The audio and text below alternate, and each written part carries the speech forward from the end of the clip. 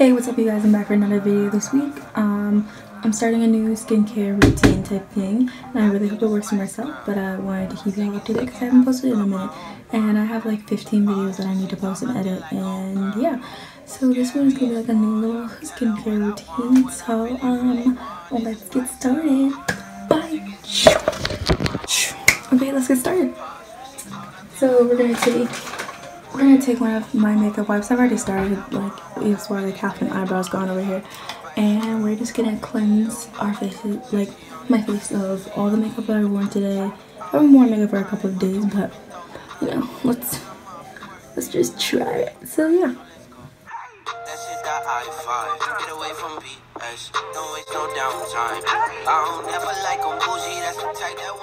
They all done? No. We dispose of the disgusting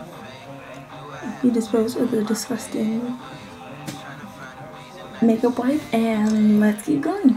Okay, so this next part you don't really have to do, but I choose to do it because I drank some the other day and it really helped clear up my skin. Just even if it was temporarily, it really helped clear up my skin. So we're gonna go make some peppermint tea.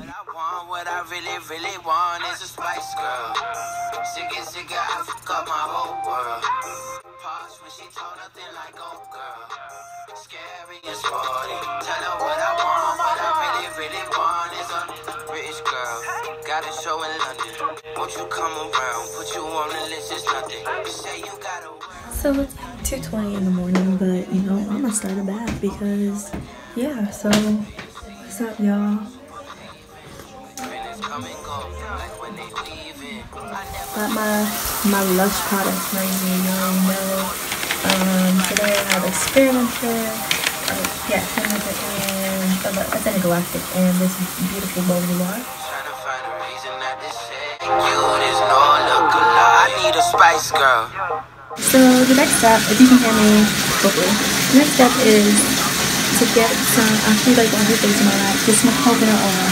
I only recommend this if you don't have dry skin, because if you have like oily skin, it's gonna clog up the pores and it's just gonna even more oily. But for me, it really helps like clear up my skin when I need it to clear up, and how like I need it to be clear. So yeah, kind of like an overnight remedy for me.